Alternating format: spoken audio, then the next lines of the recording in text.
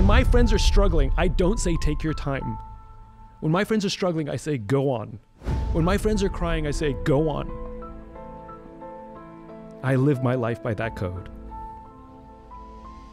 He's back! Sinek, leadership and communication expert, author, TED speaker. His unconventional views have made him one of the most sought-after speakers on the planet. There's no one quite like him. Simon, how are you doing? I'm actually feeling quite lonely. I'm struggling to communicate or present myself in a way that people will get who I am. I feel like nobody can help you. And the first thing that a lot of us should do is reach out to a friend and say, I'm struggling. You should never cry alone.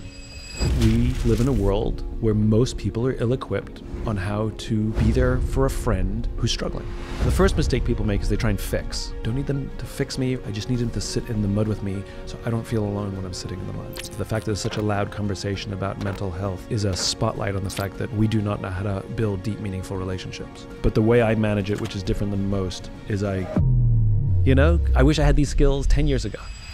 Is the design of the modern world making it more difficult for us to find love and to keep it? The problem with it is its grass is always greener because it's so easy to just go swiping. Something's out of balance. And as I'm going to say this over and over and over again, which is successful relationships are... Ladies and gentlemen, I interrupt this podcast with a very special announcement. Something I've always dreamed of doing. Obviously, I've had Simon Sinek on the podcast 3 times now. He holds the record for being the most prolific Diary of a CEO guest we've ever had. And to celebrate that, and also to celebrate his brilliance, we're doing something special to raise money for an incredible cause. Myself and Simon will be holding an event in London where you can come and see both of us in conversation on stage with audience engagement and questions live in central London on July the 5th. This is a one-off event, something that will probably never happen again, unfortunately, because of the nature of both of our incredible schedules, but something I'm incredibly excited about. If you want to get a ticket, all you've got to do is put your email address on the waiting list below in the description of this episode. Tickets will operate on a first come, first served basis, so put your name on that list and come and see myself and Simon on stage in London live for a very interesting evening of vulnerability, discussion, and insights.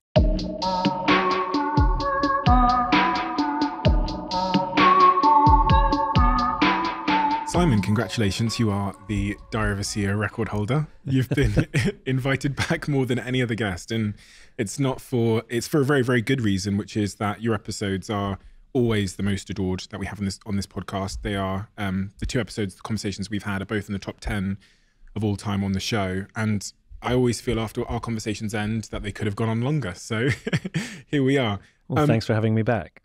I enjoy coming. My first question for you today is, and this question's often asked quite flippantly, but I'd really like the real answer, which is, how are you doing?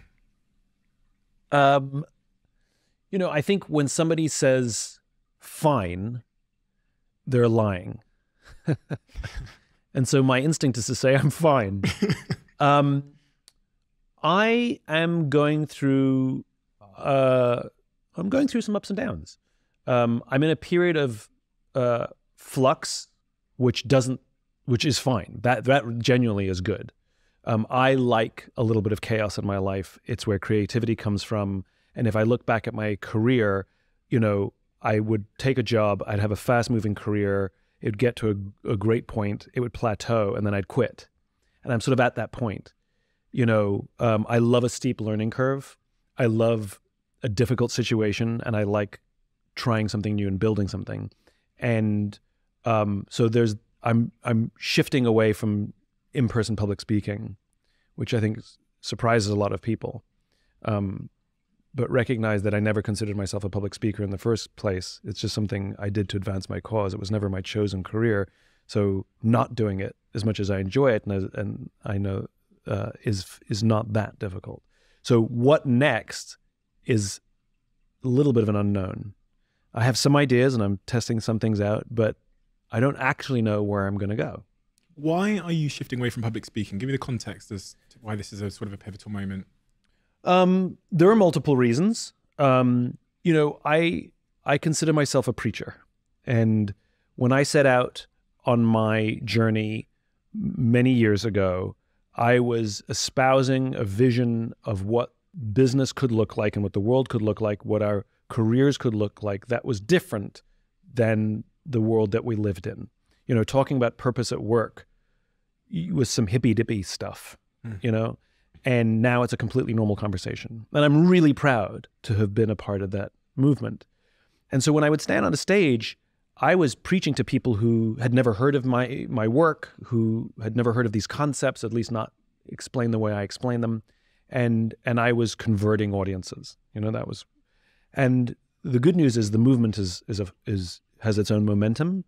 And I don't know how many, I'm converting vastly fewer people now when I walk into the room. Now they're looking for tools. Now they're looking for, you know, which is great.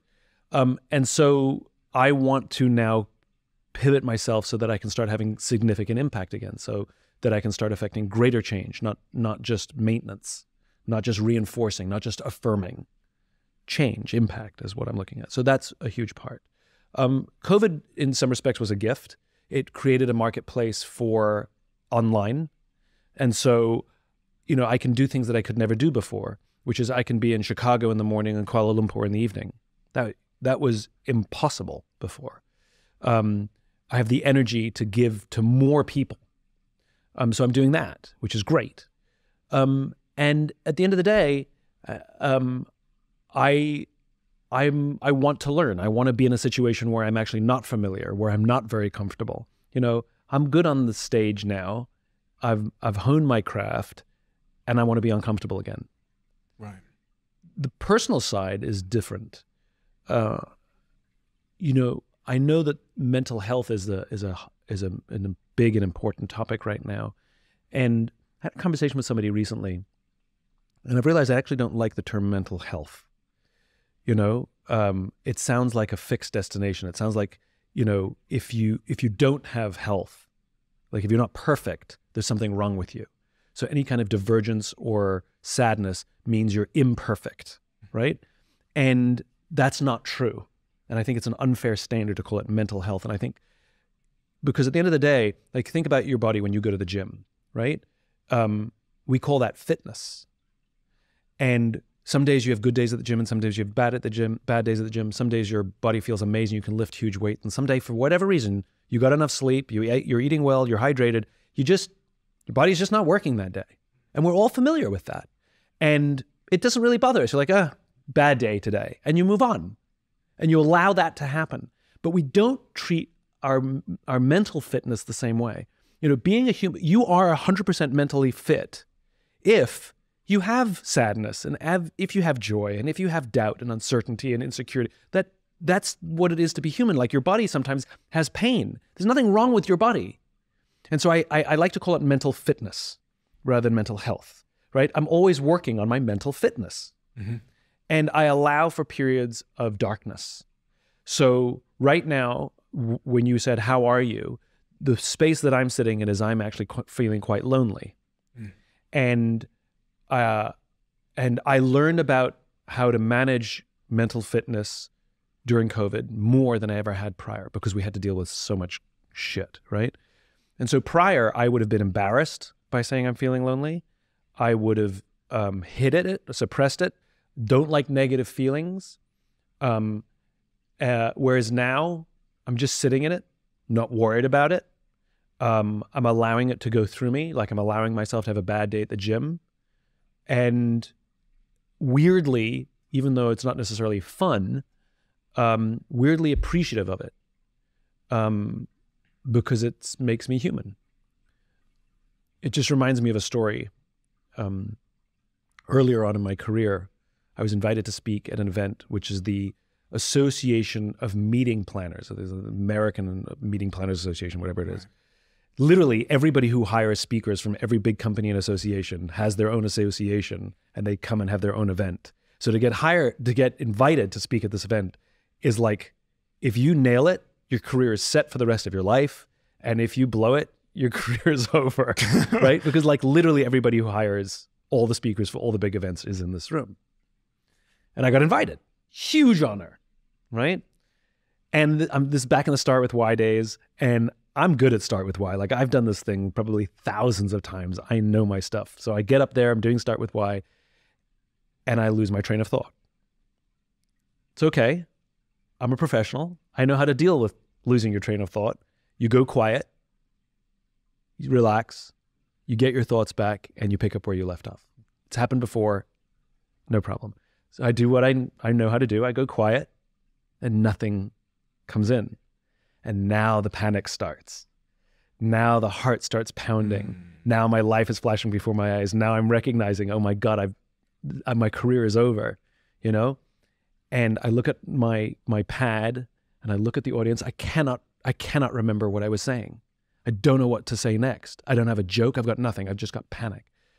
So I turn to the audience and I say, do you ever have that feeling, that sinking feeling when you lose your train of thought, where your heart starts pounding and your hands get clammy and your life flashes before your eyes? I said, I'm having that right now. And I'll tell you, I am so grateful for that feeling right now because it makes me feel alive. And the audience exploded with applause. I said, right. Now, if somebody could please just tell me what I was saying so I could pick up where I left off. And somebody screamed something out and went, thank you. And I picked up and I finished. The point was, I could have suppressed the panic, but I was open about the way I was feeling. And what I learned was everybody was there to support me because I acknowledged that I'm human and it's relatable. And so that's how I feel right now. I'm more open about being in a darker space in the shadows right now because it makes me feel quite frankly normal. It makes me feel human. And it's part of mental fitness, you know? And if I didn't have off days or off weeks, then how would I know what to work on? You know, how would I know what good looks like? How would I know how to appreciate the happy days if I didn't have some days that were down? So I'm weirdly grateful for what I'm going through right now. It's a very long answer to your very simple question. No, it was absolutely perfect. Well, obviously, we always do long answers here, as you know, but the context is so incredibly important and the subject matter is even more important. I know this because I've done a few talks over the last couple of years or whatever. And when I talk about the subject matter of loneliness, what will happen afterwards is I will have a young man who will come up to me, you know, when people are asking questions afterwards, when you're taking pictures or whatever, and he'll get very, very close because he's scared of anybody hearing him on his right and his left. And I remember I have this visual in my head of it happening recently. And he'll whisper to me, a message of thanks for talking about my own loneliness in my life, but also asking for some kind of path through the jungle of loneliness, some kind of solution. And then when I look at the statistics around loneliness in the UK and in the US, it's absolutely incredible. I've often cited that Theresa May was the first prime minister in our country to appoint a loneliness czar for the country. I think the statistic which I've often quoted is that the medium American used to say they had 3 people they could turn to in a time of crisis, and now that answer is 0. And we're heading in that direction at a very sort of global, often Western world level. So I think the subject matter of loneliness is an incredibly important one. My first question on that topic then is, what is the symptom of loneliness? How does one know if they are lonely? And because it's so easy to confuse it with another feeling. Yeah. What's your sort of symptoms? So when I say I feel lonely, and I think when people say they feel lonely, I think what it is that, you know, we're social animals who want to feel included, but also feel like people see, hear, and understand us. And I think my symptoms of loneliness are feeling misunderstood, or like people don't get me, or worse, I'm struggling to communicate or present myself in a way that people will get who I am. You've heard me say this, you know, there's an entire section in the bookshop called self-help, and there's no section in the bookshop called help others. And what we're desperately needing more than anything is a help others industry. Like, we do not teach people how to help each other. We do podcasts and write books about how how you can find love, and how you can build your business, and how you can become a millionaire, and how you can find the job that you love. It's all about me, me, me, me, me. And there's not enough about how can you help somebody else find love? How can you help somebody else, find commercial success? Or we don't do that. We don't teach it. And those are the skills that are desperately needed for each of us to find mental fitness, because we can't do it alone. You know, when you find darkness, however you want to define your darkness, you know, you feel alone, you feel like nobody can help you, you feel like you have no agency, you feel like you have a lack of control. And the first thing that a lot of us should do is reach out to a friend and say, I'm struggling, or I need help, or I'm lonely, or I'm depressed, or I'm sad, whatever the feeling is. And that person, do your friends, do your colleagues, do your teachers have the skills to know how to hold space? So the first mistake people make is they try and fix. Don't try and fix. It's not a fixing thing, you know? It's like I had a bad day at the gym. Nothing to fix, you know, nothing to fix. But then do you know how to listen? Do you know how to hold space? And I think one of the reasons more of us are struggling with mental fitness is because we ourselves lack the skills to help our friends who are struggling with mental fitness. And the more that we as a society are equipped to help each other, the more that there are other people there to help us. So, you know, and I have a rule with my friends. My rule is no crying alone. My close friends all know this, and we all obey it. Like, I'll get a call from somebody who's a significant person in the world that people know who they are, and they'll call me and say, do you have a minute? And I'll be like, yeah, what's up? They're like, I think I need to cry. I'm like, go. What's on your mind? And they'll tell me what's on their mind, and they will cry. And that's my rule. My rule with my friends is no crying alone. Because if you're at the point of absolute frustration, exhaustion, whatever it is that you can't hold it in, I'd rather you call me or one of us and you do it with somebody. You should never cry alone. And so I'm really good when I'm in a place like this of calling somebody and telling them, because I don't want to go through this alone. And some of my friends do have the skills where they can say, how do you feel? Oh, this is how I feel. That must be really frustrating. Yeah, it's really hard. Tell me more about that. Well, I'm sort of going through this and that. And they know how to hold space. That's all I need. I need somebody to sit in the mud with me. Don't need them to fix me or clean me off or give me a towel. I just need them to sit in the mud with me so I don't feel alone when I'm sitting in the mud. And I think it's our responsibility to be able to have that skill set to do it for our friends and the people we love or our colleagues. We don't teach listening. We don't teach difficult conversations. The fact that there's so much conversation about mental health right now is of course in part because we've just come through this crazy ass thing called COVID and lockdowns and exaggerated politics and, you know, and divisions in our countries and et cetera, et cetera. Social media, sure, you can pile that on if you want. But I think really what it is, the fact that there's such a loud conversation about mental health is a spotlight on the fact that we do not know how to build deep, meaningful relationships. I think it is an indictment on our current state of affairs that not only do we not have the skills to be there for our friends, but the way we're reacting to it is by trying to seek resources to help me rather than teach me how to help my friends. I think we're going about it half-assed. I was really surprised when you gave the answer regarding when I said the symptoms that have indicated to you that you are feeling lonely. Mm-hmm. I think even in my head, I was expecting it to sound more like an absence of other humans around you. Mm-mm. And that's the whole distinction between being alone and being lonely. Mm-mm. Your answer was about how you feel like you're not understood. Mm-hmm. By who? Is this friends or is this the world or is it? I'm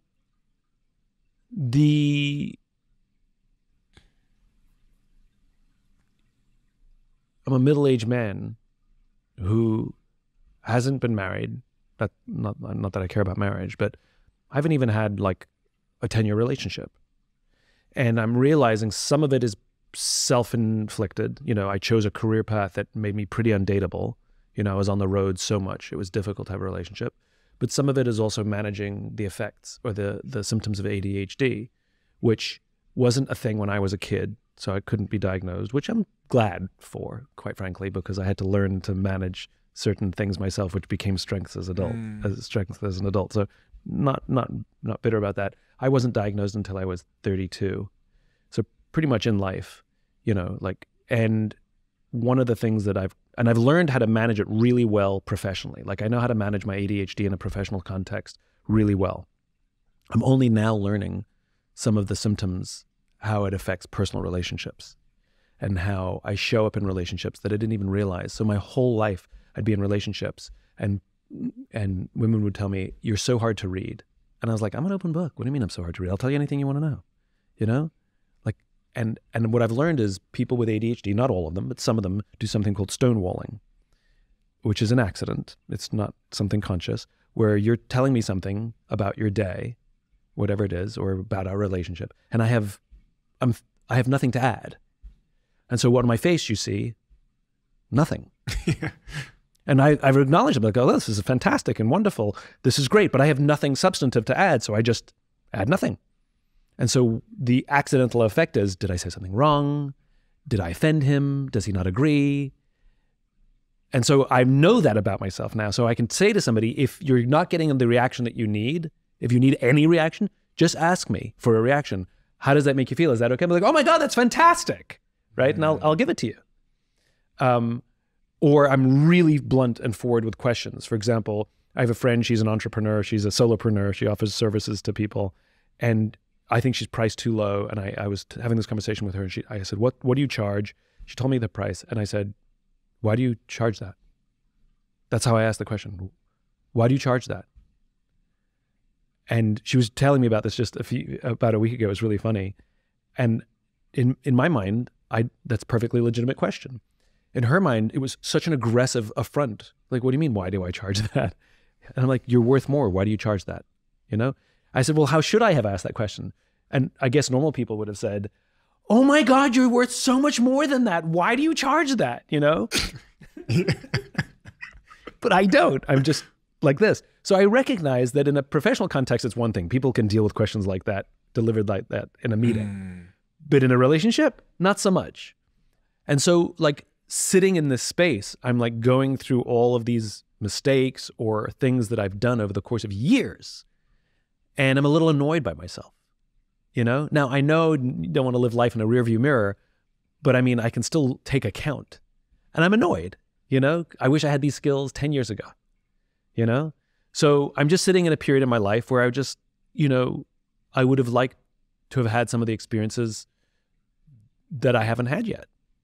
And, you know, my friends who are in fix-it mode, they're like, but think of it as an opportunity. Now you have these skills. And thank you, I know that. But allow me to mourn the past. That's my loneliness. I'm just mourning. I'm in a period of mourning. I have to say something. I can mourn loss, can't I? Like if I lose a friend or a loved one, you know, allow me to just like mourn and then I'll move forwards. Like I'm okay. I will move forwards, but allow me to mourn loss.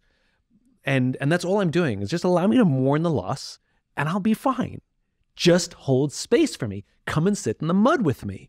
Ask me how I'm feeling. Ask me how I'm doing. Just let me vent. Just sit in the mud with me. And, you know, again, I think to your point, I think we just live in a world where most people are ill-equipped on how to be there for a friend who's struggling. Can you give, I learned this term the other day, which I love. I learned it from Lex Friedman. Can you give the steel man argument for your friends that are telling you to, trying to offer advice in your mourning process and trying to get you to be more future orientated? As in the steel man argument, I mean, is can you give the argument for why they're doing that and why it's a good thing? Emotions are good. It means you're human. Like I said, I believe in mental fitness, not mental health. You know, that like your body, you have to work out, you have to eat well, you have to sleep all the time. It's not something you do and then you're done. You know, we've used that analogy before, you and I, which is what the infinite game is, which is it's like I want to be healthy. Okay, well, you're going to have to do it for the rest of your life. It's not an event. And our mental health, our mental fitness is exactly the same, which is it's constant and it's ups and downs. And it's only a challenge or you need to start involving professionals if you get stuck, you know, like if you get stuck in sadness and you cannot get out of it. That's a different conversation. If you get stuck in depression and you cannot get out of it, if you get stuck in loneliness and you cannot get out of it. And by the way, the thing that I love about human beings is we can have multiple conflicting feelings simultaneously. I am lonely and optimistic simultaneously. My optimism, you know, I pride myself on my optimism. My optimism has not diminished in the least. Optimism doesn't mean I can't sit in a dark tunnel. Optimism means that I believe there's a light at the end of the tunnel, even if that light is far away. I have an undying belief that the future is bright. This too will pass, right? That doesn't mean I enjoy it. It doesn't mean I want to be here. And I can be excited and I can hang out with my friends and I can have an amazing time with my friends and then go home and still feel lonely. Like, you can have simultaneous and conflicting feelings. That's allowed. In fact, it's normal. But I cannot stress. I think that the way that I manage this differently than most, I don't usually talk about it on podcasts, but whatever. But the way I manage it, which is different than most, is I don't wait for the phone to ring. I call a friend and say, do you have a minute? Can I talk? And if a friend is ill-equipped, if they start fixing, I'll interrupt the conversation and say, listen, I love you. This is not what I need right now. I love you. I love you. I'm going to get off the phone right now, okay? Because when they go into fix-it mode, it actually makes me feel worse sometimes. The friends that are some of the best equipped people are folks in the military. You know, they know how to manage shit better than almost anybody I know. I've cried with more people in uniform than I've ever cried with people in suits. And the way that we talk to each other, like I have a friend who's a general. I've known him for a million years, so it's been fun to watch his career. He's now a general. And when we say goodbye to each other, we say, I love you. And when we get on the phone with each other, if it's been a long gap, he'll say to me, hey man, first of all, he calls me brother. Hey brother, right? Which means something. Hey brother, I really miss you. And he says things that a lot of guys don't say to each other, you know? He talks to me like sometimes I talk to my female friends. Mm-hmm. It's full of emotion, it's full of honesty, and there's no machismo whatsoever. And yet he's a warrior. He's a combat veteran, you know? And he'll say, hey man, I miss you. It's been a while. I go, yeah, I miss you too. And then we'll get off the phone. He'll say, hey, I love you. I love you too. I'll talk to you soon. And though he and there's a small group like him, you know, I would call him in my most, in my darkest times, and I know he would call me. I have another friend, and he's going through some shit, and I'm honored that when I called him up and said, hey, I haven't talked to you in a while, what you've been going through? You know, I just realized I haven't talked to him in a while. And I went, hey, what have you been going through? And he just let it all out. And I could hear the frustration, I could hear the pain, and I didn't try and fix it. I just encouraged him to keep talking. What else? Go on, tell me more. What else? Oh my God, that's really, go on. Yeah, what else? And just sat in the mud with him. And it was an honor. I'll tell you, it was an honor that he felt comfortable enough to do that. Because I guarantee it, he, like so many, are really good at hiding it, faking it, suppressing it. He's a pro. In fact, I'm sure he is where he is partially because he's a pro. And, you know, if you have the skill set to hold space for someone, you will have an amazing sense of gratitude that your friends trusted you and loved you enough that they would go there in front of you. And I think that's a standard that we should strive for. And like I said, we're also preoccupied with ourselves, you know?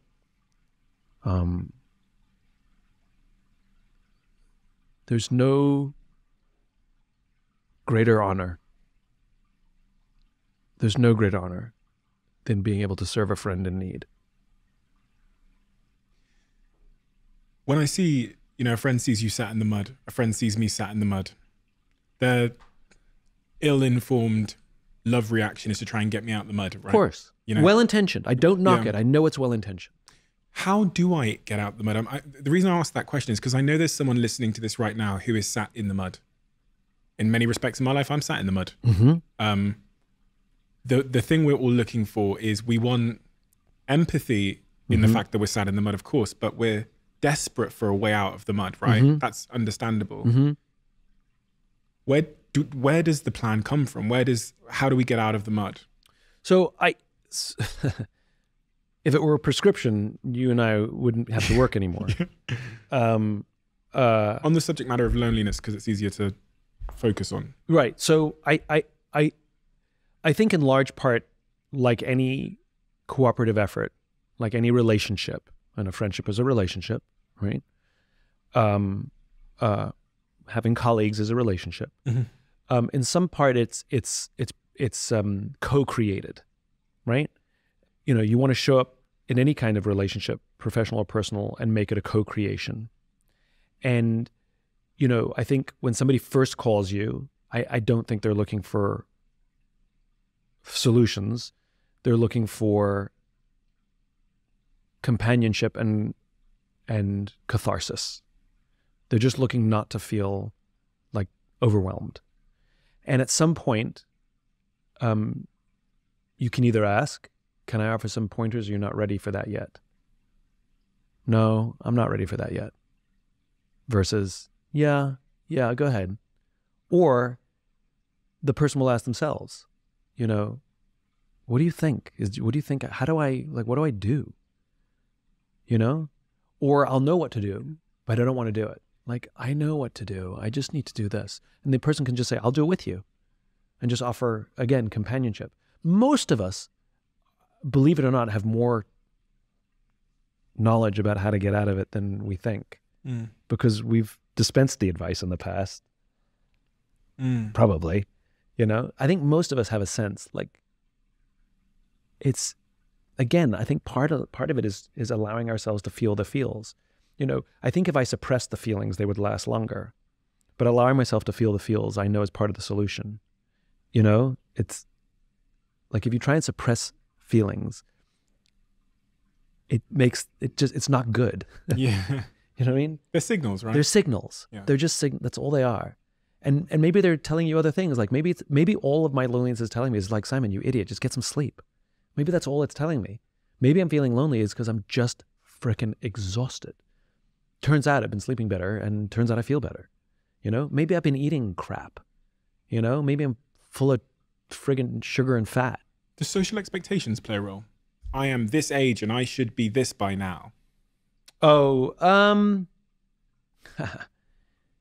I think we have to say yes, right? And like, the midlife crisis is a known thing, and you sort of expect, you know, you hit middle life and you're like, all right, you're going to start evaluating everything, you know, your receding hairline, your sagging body, you know, and comedians joke about it. We joke about it. But I think the new thing is the quarter life crisis. You know, the number of friends that I have that are in their mid-20s or like barely pushing 30, and they're suffering all the things that somebody in their midlife would suffer, and their evaluation is different. It's not like, oh my God, I'm closer to the day I'm going to die than the day I was born. It's not that. It's more like, oh my God, I'm at this age and I haven't achieved all the things I said I was going to achieve, or I'm just getting started, or and I think now the quarter life crisis is like a real thing. Yeah. And unfortunately, older generations scoff at it, you know? But I think that is very much societal expectation. Like, I'm supposed to be here. Like, the number of young people I know who I say, you're entry level. Don't worry if you're running the place yet. Just, even if this is a bad job, if it's toxic, get out. But there's very few jobs that are super toxic, you know? If you just have a bad boss, like, stick with this and learn. Like, the learning you're going to get from like, my first boss was a bad boss. And I was there for 1.5 years, and it was one of the best educations I got. And by the way, the camaraderie that I built in my team, because we all shared the same bad boss, was amazing, right? So I learned teamwork. I learned having each other's back. I learned people taking care of each other. We learned how to manage and how not to do things. I didn't just abandon it because my boss was bad. My point is when I say stuff like that to young people, they immediately interpret that as the worst advice ever because I'm wasting time. Or take a gap year. I can't. I'm wasting time. Like, wasting time from what? Like, what race are you? Who are you comparing yourself to? What standard? Like, you know, I won't achieve the thing by what? Like, what imaginary scale are we working on here? You know? But there is this very clear imaginary scale by which young people are pegging their life against. And the only thing I can offer is my own experience. And I know it's the worst thing to do because, you know, when you're in it, you're in it. And nobody can think that far ahead. But and it's fun to think about, right? Because I remember when I was young in my career and things were just starting to move, there was this one guy I used to go to for advice who was much more successful than me, really buttoned up, really sort of, operations oriented.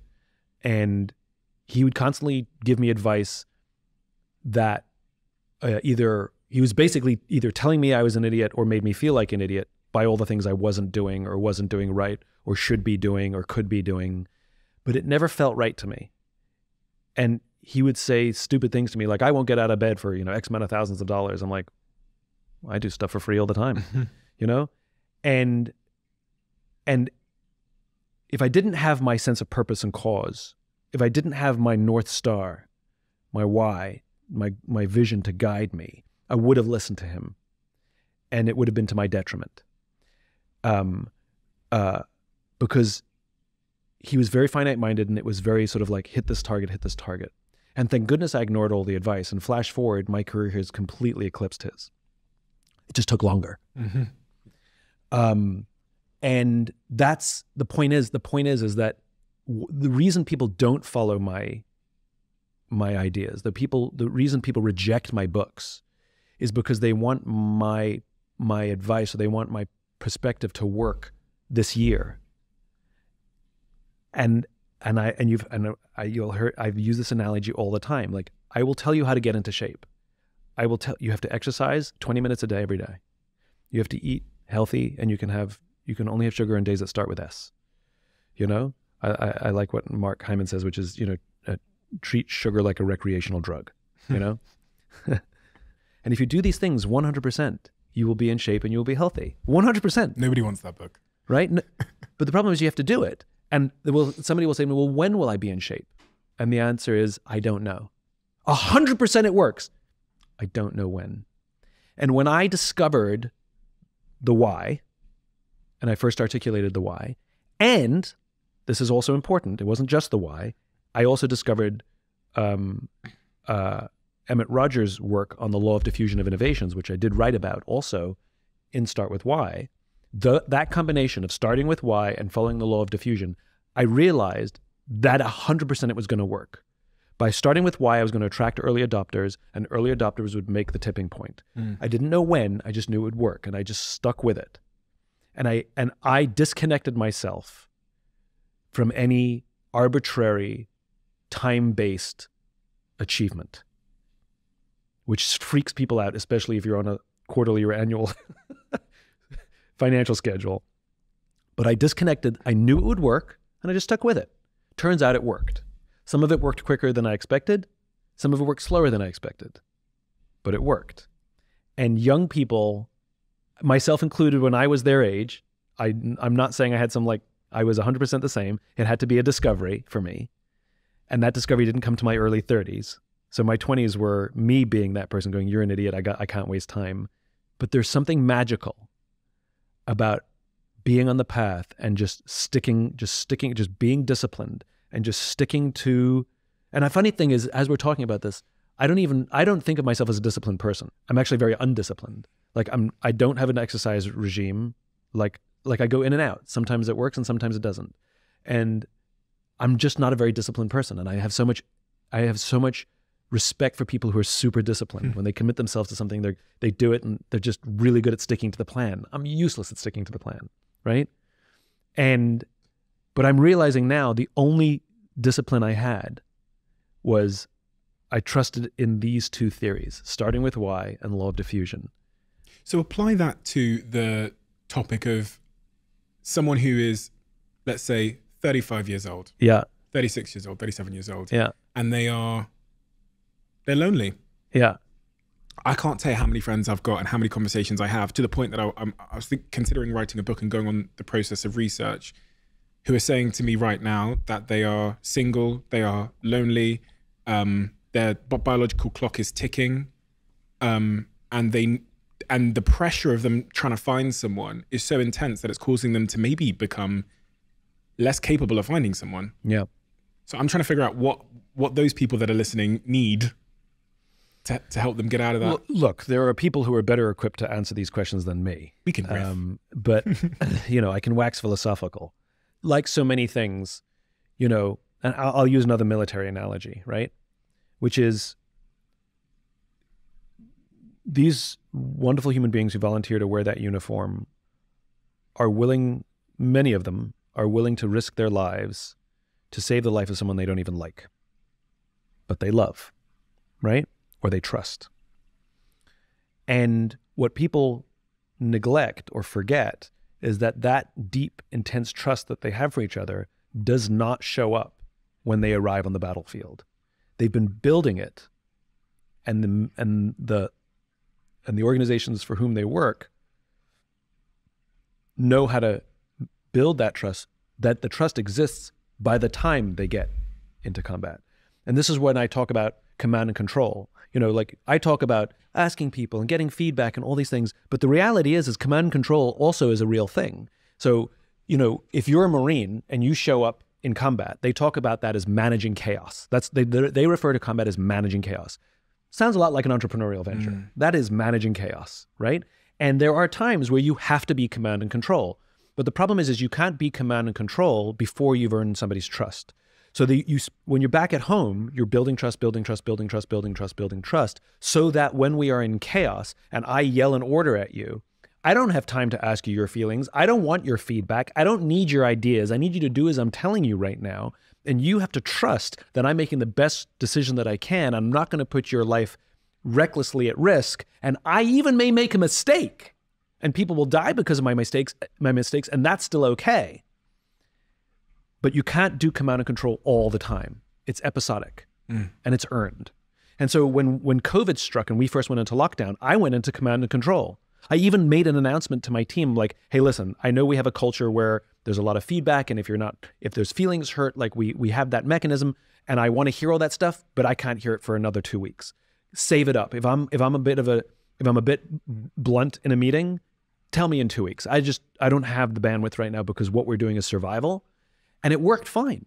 That command and control, because I built up the trust, it worked fine. The problem is leaders who believe they can be in command and control all the time, right? So the reason I'm telling you this is you're asking two different questions, one which is more difficult, which is we need to build these skills when we're healthy and in a good state of mind, so that when we're in the mud, we ourselves have some equipment and some tools, and our friends that we're going to call have some equipment and some tools, right? Mm-hmm. You're asking, with no equipment and no tools, and I'm sitting in mud, how do I get out? That is an entirely different conversation that I'm probably the least equipped to answer. There are professionals who are much better equipped to answer that. And what I'm saying is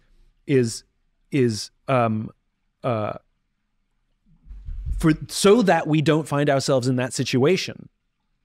Right now, with big smiles on our face, how's your day? Great, I'm great, things are great. When are you taking that listening class? When are you going to practice mindfulness and meditation?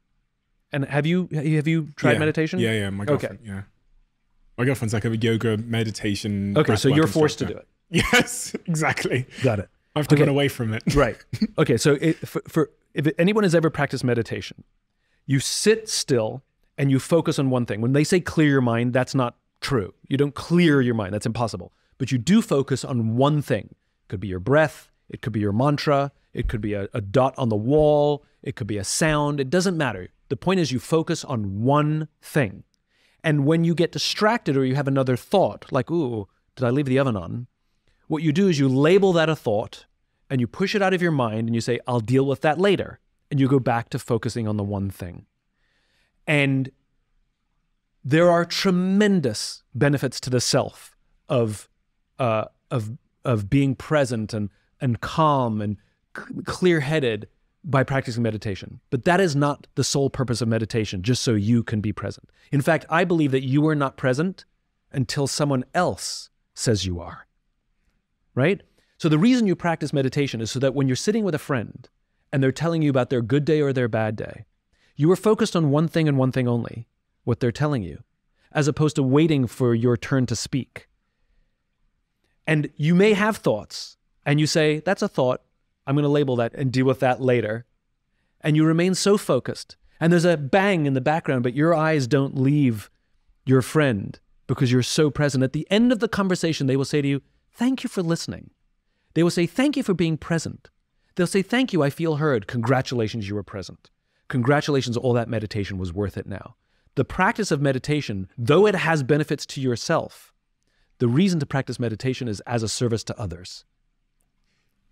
The ADHD point that you raised, and you've talked a lot about exactly that, which is being able to sit and listen and hear. How did you, because it almost sounded like you self-diagnosed that as being playing a part in your historic relationship challenges. How do you know? Because you know what I mean? Because if you make that sort of self-diagnosis and then you build a plan around that, and it's the wrong self-diagnosis, you know, you end up in another unfortunate place. If that makes sense. So if I'd self-diagnosed myself based on that experience with my parents, I could have been aiming at the wrong target. So it's about this question's about self-awareness. How does one develop the self-awareness? Is it feedback? I think there's a difference between introspection and awareness with accountability versus victimization versus victimhood, right? By the sound of it, you didn't say, my parents did this to me. No. Right? Not useful. But that's victimization. It's the same thing. Right, yeah. I can't have a relationship because my parents fucked me. Yeah. Because they didn't give me an effective model and they didn't love me enough and they didn't hug me enough. And so the reason I can't have relationships is because of my parents. Disempowering. It's disempowering. It's also victimhood, right? Whereas, okay, well, the cards that I was dealt, I got a lot of good cards for some things. And in some places, maybe I got to work a little harder on this one. So the cards that I was dealt from family, I hold no grudge. I'm not angry at them. They didn't have the tools. It's okay. And I don't curse them for it. They didn't have the tools. But I'm going to have to learn the tools. You know, other people learn it from their parents. I'm going to have to learn it from other sources. And I could say the same thing about listening skills. You know, some parents are really good at holding space for their kids. And those kids will learn how to hold space with their friends because it was modeled by their parents. And some parents don't have the tools to hold space for their kids, or maybe they work in really, really horrible jobs, and so they come home and they're short-tempered, and so you know there's a chain of causation there, and the kids aren't learning those skills. They're going to have to learn it from somewhere else. That's why I say we have to teach it at work. We have to teach these skills at work or in universities, because we cannot take for granted that people are learning these skills at home or with their friends. What if I just smell though? Like, and I totally fucking miss the target and I just stink. Like I have really bad body odor, but I've thought, you know what it is I'm just too picky. So I'm trying to figure out how we become more self-aware as to what the real issue is. Now it sounded like you'd spoken to some of your exes or something. I have great relationships with many of my exes. And there's one ex I have in particular where we broke up, we got back together, we broke up properly. And she hated me for a while. I probably blamed her for the breakup. I'm sure we blamed each other. Then at some point we sort of like calmed down and we went out for dinner. And we sat at the bar. I even remember the restaurant. We sat at the bar and we literally dissected the relationship. And we didn't do it with accusation. What we did was we didn't sit down and say, you did this, you did this, you did this, which is how we were for the previous, 6 months in our minds. We sat down and said, oh my God, I'm so sorry. I did this, and I did this. And sometimes the other person affirmed, yeah, you did that, but we showed up with accountability rather than accusation. And at the end of dinner, we hugged each other with immense gratitude, because it is so rare that you get to sit down with an ex and not only take accountability for the things that you screwed up, but learn about other things you screwed up and learn about how you were received, even if you thought you were doing things right. And in everything else, if you have a failed business venture, you sit down and you have a hot wash. You sit down and you sort of like go back and see what went wrong so you don't make the same mistakes. You do that in almost every respect of our lives professionally, but very rarely do you ever get the opportunity personally, because usually the two people don't want to talk to each other anymore, right? But we sat down, and by the way, there was no expectation that a friendship was going to come out of this. We just sort of like, I don't know why we showed up, but we both did. And we would both admit that it was one of the greatest things we could ever have done. because we got to find out how we were in the relationship, which usually you never find out where you are. So to go back to your point, I think feedback is the thing. The only common factor in all our failed relationships is us. It's their fault only lasts for a period. At some point, there's some accountability to be had. And if you don't know what it is, there's something to be said for picking up the phone and calling an ex. And I don't mean the one that just ended up like a week ago, but like give it some time, like calling an old ex and say, I know you're probably surprised to hear from me. And by the way, it's been a long time, I know. And the reason I'm calling is because I'm really taking myself on. And first of all, I probably owe you a bunch of apologies for how I showed up in the relationship, but I really want to learn how I showed up. Are you willing to have a conversation and just give me some point of view that I don't have? Do you know, if I did that with my ex, right? Yeah. I don't believe there's anything that they would say that would surprise me. However, I do think they'd say things that I've never acknowledged. Does that make sense? At my core, I think I'd go, yeah, now you said it. Do you know what I mean? Yeah. Oh, fuck, yeah. So that's so then it gives you a space. Look, you can't screw up that relationship. It's screwed up. Yeah. So in that space, you can be like, yeah, I did that. And you're not risking anything. Even the most introspective people in the world don't have total objectivity on themselves and can't see all the angles. You don't have to agree with things. That's the thing, which is just because somebody says something doesn't mean that it's true. The way when we do 360 degrees feedback sessions in our company, for example, the counsel we offer is you have to listen to what the person is saying. The only thing you're allowed to say in response is thank you, because they're giving you a gift by giving you this feedback that they would rather not give you because it's easier for them not to give it to you. So just say thank you. Don't argue, don't give excuses, don't explain, just say thank you. And you don't have to agree with it. You can ignore it. However, we say, if you have an emotional response to it, like anger, it's probably true. Did you have an emotional response? To some of it, sure, of course.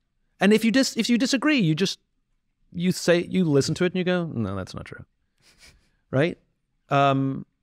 But if you have an emotional response to something where you start getting agitated or angry or wanting to defend yourself, that nerve that they touched, maybe there's a there. I wonder if you have an opinion on this. One of the conversations that's adjacent to this I probably do. You probably do, which is great. One of the kind of adjacent conversations that I've often had with my friends when we're talking about love and dating, I think when we go for dinner, we often have this as well, is it becoming harder because of the design and the nature of the modern world for us to find love and to keep it?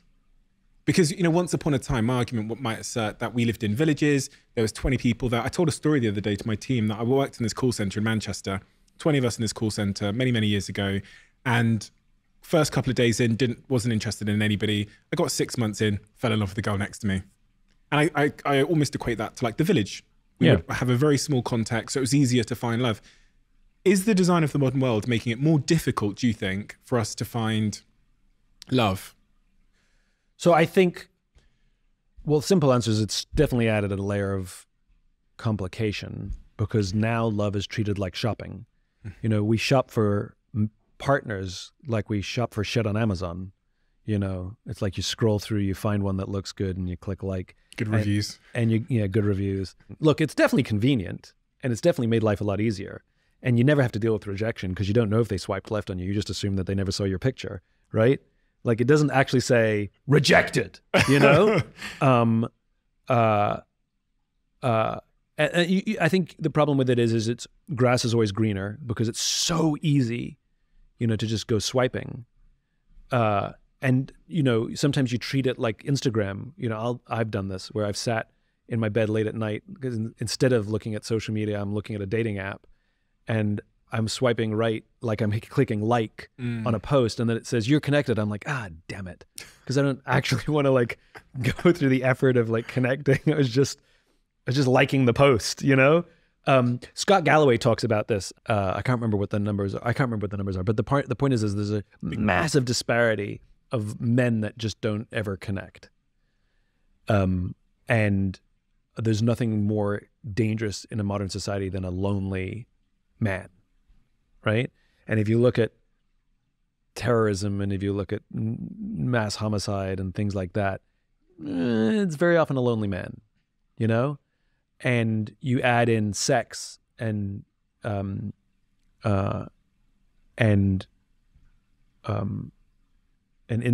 and, the Middle East, for example, it's 25% during the height of terrorism, a bunch of years ago, it was 25% unemployment in the region in a shame-based society where you have young men living at home and who aren't employed and they've never had sex because there's no sex before marriage.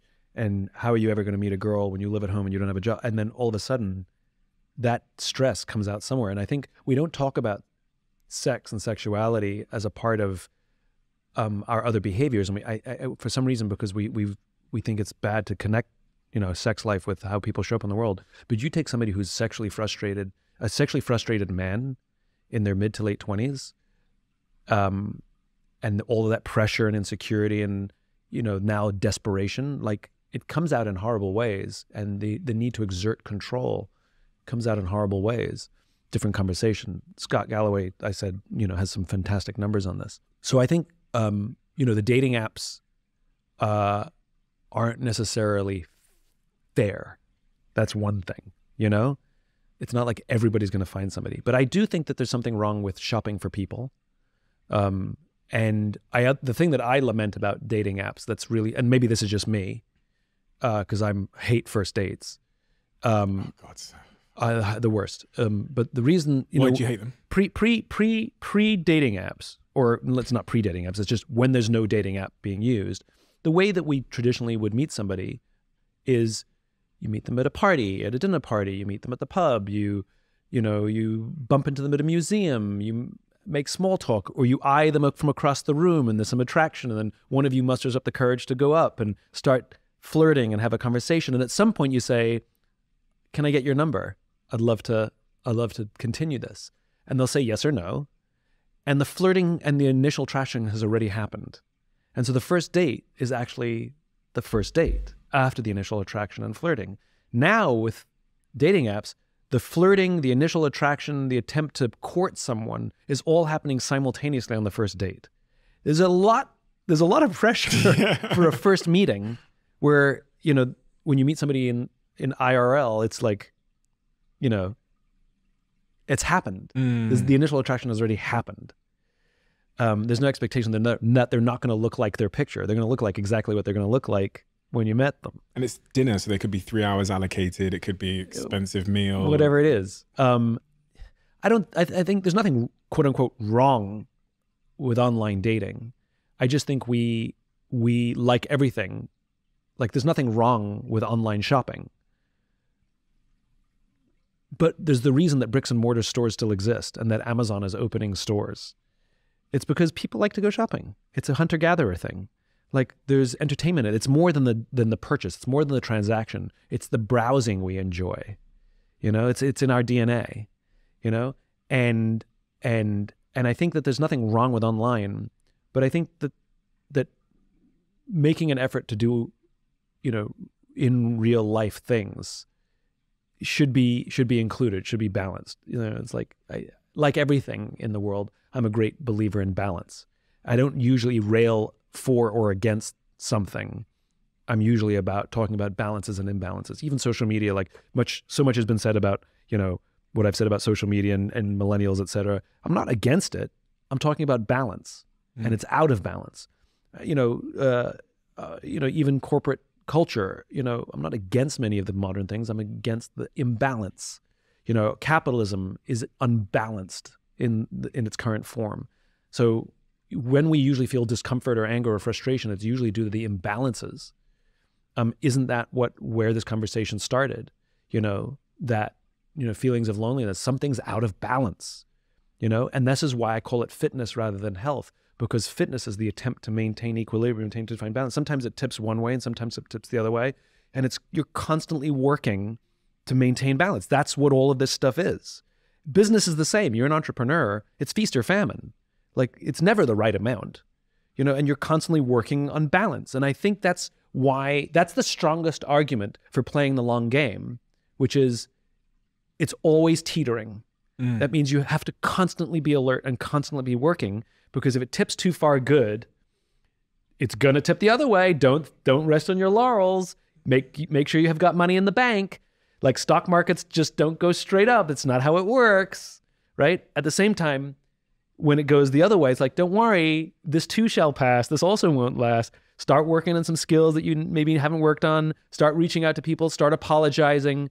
You know, if you've been so self-involved with yourself and now you're in a lonely place, sometimes being lonely, like, is calling up a friend and saying, I've been an asshole and I am sorry. And I'm in a really dark place right now. And I'm just looking back thinking, oh my God, I've been so self-involved that there's no one around me to be there for, and I am so, so sorry. You know, and again, it goes right back to everything we were talking about, which is it's accountable for me versus victim of me. You know, that I'm not a victim of the world around me. You know, what impact has that had on your self-esteem? The realization, the awareness that you are feeling lonely. Has it had any impact on your self-esteem at all? Does it? Especially some of those, confronting some of those tough truths from the past. It's a good question. You know, again, I'll go back to what I said before. Which is we can have multiple feelings at the same time, even if those feelings are opposite. So I can be insecure and confident at the same time, right? But so much of it is situational, right? I'm not insecure every moment of every day. Of course not. Nobody is. But I'm not confident every moment of every day. Of course not. Nobody is. And if you're stuck in one of those things, then there's a problem. If you really are overly confident every moment of every day with no actual self-doubt in your mind, there's something wrong there. There's some neurodivergence going on there, right? We know this. We know that narcissists are actually filled with self-loathing. You know, for all their bluster and power, they hate themselves, right? We know this. And again, I think it's all situational. I think it's all, and so, and I've talked about this, which is I don't believe in, you and I have talked about this, which is I don't believe in strengths and weaknesses or right or wrong. I believe everything is contextual. So, you know, people do these evaluations. What are my strengths? What are my weaknesses? No. What are your characteristics and what are your attributes? And then once you know those things, you have to know in what contexts those characteristics or attributes are advantages, and in what contexts those attributes are disadvantages, and work very hard to put yourself in context where you're going to be working to your strengths.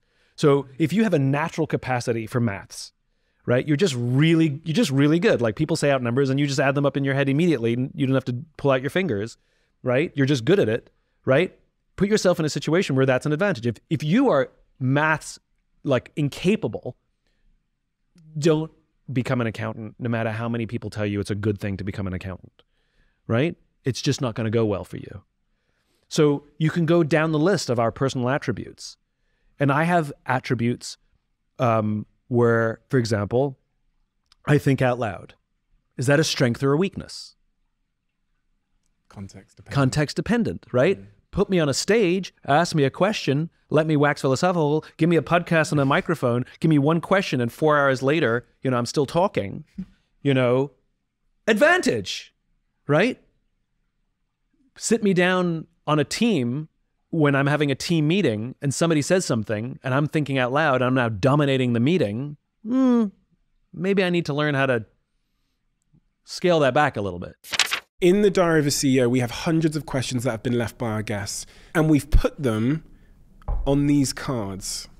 And on these cards, you have the question that's been left in the Diary of a CEO, the name of the person who wrote the question. And if you turn it over, there's a QR code. If you scan that code, you can see which guest answered the question and watch the video of them answering it. Every time I've done this podcast and every time we've asked the kind of questions we ask here, I feel a tremendous sense of affinity to the guest. And our aim with these cards is that you can create that sense of connection through vulnerability at home with the people you love the most. And I have some good news for you. As of today, you can add your name to the waiting list to be the first in line to get your own set of conversation cards at theconversationcards.com. That is theconversationcards.com. Over the last couple of, how long? Maybe 4 months, I've been changing my diet, shall I say. Many of you who've really been paying attention to this podcast will know why. I've sat here with some incredible health experts. And one of the things that's really come through for me, which has caused a big change in my life, is the need for us to have these superfoods, these green foods, these vegetables, and then a company I love so much, and a company I'm an investor in, and then a company that sponsored this podcast and that I'm on the board of, recently announced a new product which absolutely spoke to exactly where I was in my life, and that is Huel. And they announced Daily Greens. Daily Greens is a product that contains 91 superfoods, nutrients, and plant-based ingredients, which helps me meet that dietary requirement with the convenience that Huel always offers. Unfortunately, it's only currently available in the US, but I pray that it'll be with you guys in the UK too. So if you're in the US, check it out. It's an incredible product. I've been having it here in LA for the last couple of weeks, and it's a game changer. What are those layers that you've peeled off recently? I can think of layers that I've peeled off in the last, couple of months with people close to me that I was always scared to peel off before, but I've had to in order. Like what? So with my girlfriend, I reflect and I go, I don't think I ever told her truly that I'd ever had like a bad day, or that I was like feeling bad about anything. Yeah. I think I'd always just had this wall up. I thought, because part of me stupidly thought that if I tell her when I'm having a bad day or I'm feeling anxious or whatever, then she'll start talking about it and it'll make me more anxious, and then I'll have to calm her down. So I just give it to myself. And then in the last 3 to 6 months when I felt anxious, I slowly ran the experiment of what happens if I just tell her about a little bit of it. Yep. That experiment went well. So I told her about a little bit more. And to the point now where I've told her completely how I'm feeling, even on my best and worst days. And I would never have done that before because it made me feel weak. Yep. It made me feel like I was like not the tough, masculine boyfriend that she would be attracted to. Obviously, and I have to say this, surprisingly, it's caused deeper connection. Of course. And deeper understanding, which is exactly what I needed. I needed understanding. And I also created a space where we could say, listen, when I'm feeling like this is how I'd love you to respond, which often is just like, just listen. just sit in the mud with me. Yeah, exactly. And don't necessarily say anything. Don't try, your point about fixing it. My girlfriend, she's so, through all of her love, and I'm the same with her, and I'm just the same with everybody. I will always try and fix. Yeah. Men are worse than women when it comes to fixing. I've been on the receiving end of that. I dated somebody who, if I asked her, how are you? Great, was the only answer she ever gave me. That's all I've ever said to people. And it actually made it very difficult for me to get close to her because I knew that she was having bad days. I could tell when she was frustrated. And so when somebody puts on that brave face and always wants to be great for their partner, it's the most selfish thing you can do because you're denying them that awesome joy of being able to be there for you. Mm. Remember, as social animals, we want to take care of the people we love. And how dare you deny them the unbelievable honor of getting to sit in the mud with you. It is a joy that human beings get to experience. And one of the things, if you can, by the way, the biology proves it, that one of the things that releases oxytocin, which is that feeling of love and connection and trust, is shared struggle. Shared struggle releases oxytocin, which is why when families go through tragedy, they get closer, which is why when societies go through hurricanes, there's intense, politics get put aside and we support each other, right? And it's the same in a relationship, which is if you allow someone to sit and struggle with you, it actually deepens the relationship biologically. But what we're talking about is risk. What we're talking about is being vulnerable, making, and it requires more courage, as you've learned. It actually requires more strength to say I'm anxious today than it does to lie and say everything's great. That's the irony. Superficially, it's stronger, but in reality, it's cowardice. And by the way, that doesn't make it easy. The words are easy, and I've definitely been there, and you've been there. But I think that if we like someone, and I always say leadership is about going first. That's why we call you leader, right? Doesn't mean you have the answers. It doesn't mean you're right. It just means you stepped first into the unknown, that we took the risk to go first. And so in a relationship, one of you can take the lead. One of you can go first to set the example of what it looks like and feels like to say, I'm having a bad day today, and I don't need you to fix it. I know what I'm going through, I want to tell you all of this stuff because I want you to be there with me, and I want to be there with you because I don't want to feel this way alone.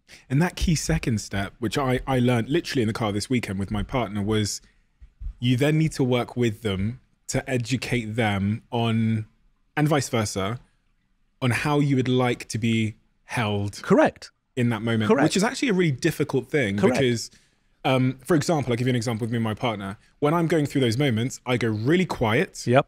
I shut down. I'm glued to my phone. And so if she says something to me, my brain almost viewed it as like, why is she bothering me in my hard moment? So I might say something like, babe, I'm just dealing with something. And then it always seemed to me like she'd ask me more questions. Of course. Hey, babe, look at this. Come look at this. Look at this. And She's trying. I'm thinking, I just told her that Yeah. I'm dealing with something. She's making it worse. She's trying to give me more stuff to deal with. Yeah. So I had this conversation with her. I said to her, let's just create a safe space here. This is how I feel. I feel like when I'm going through something and I'm dealing with something and I shut down and look at my phone, the amount of irrelevant questions you ask me then increase considerably. And then she gave me her perspective on that situation. Then we kind of formed a deal about, in those moments, the first thing I'm doing wrong is I'm going, babe, I'm dealing with something. Right. And I'm saying with a certain tone, right, and a lack of love and empathy, yeah, that's immediately making her feel abandoned and rejected. Of course. So I'm going, babe, I'm dealing with something. So she said to me, if you say it in this way, if you say, babe, I love you, but could I just have 5 minutes because something's up and I just need to work through this, her reaction would have been totally different. Of course. And having that second stage of like, let's find a solution together and understand each other was so difficult. But going back to my question. Well, it goes back to what we said before, which is business partnerships, personal relationships, friendships are acts of co-creation. Yeah. And so I have definitely been guilty of checklisting people, professionally and personally. Oh, they have this, they don't have this. I guess I could do without that one, you know? And the problem with a checklist is people can feel it, you know? And I keep complaining. I said I have a bad picker. It's because I would show up with my checklist early in my 20s, and you know, if they were strong, which is the kind of person I want to date, they would be like, this idiot has his checklist. I can't meet everything on his checklist. He's not for me, right? And so what I ended up was attracting was people who would mold and bend to fit my checklist, and then I'm like, but then I don't even know who you are. Bad picker, my fault, right? Take full accountability. But the point is like, I go to pains saying I may have preferences. I have a couple of deal breakers. You know, I think everybody should know their deal breakers. But the amazing thing is I actually have fewer deal breakers than I thought I did.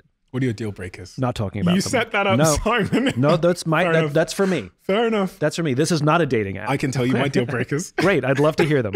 So, I mean, look, there's some obvious ones, right? Some of my deal breakers, you know, I want somebody who's taking themselves on. Mm-hmm. They're in constant growth and constant improvement, right? Somebody who thinks they've got it all figured out, this is not going to work out, you know? Obviously, you know, integrity, somebody who lives a life of service really matters to me. Like when somebody, like all they're driven by is money, cash, fame, fortune, success, you know, like anybody who posts a picture of themselves on a private jet on a dating app is an immediate no. You know, it's like, ugh, right? Like, of course, those are some basics because those are my values. I'm service oriented, and I need to date somebody who's passionate about something. It doesn't matter if it's been commercially successful or not. That's not what I care about. But you have to have a love for something, a passion, something that like excites you and gets you out of bed, even if you don't get to do it all the time.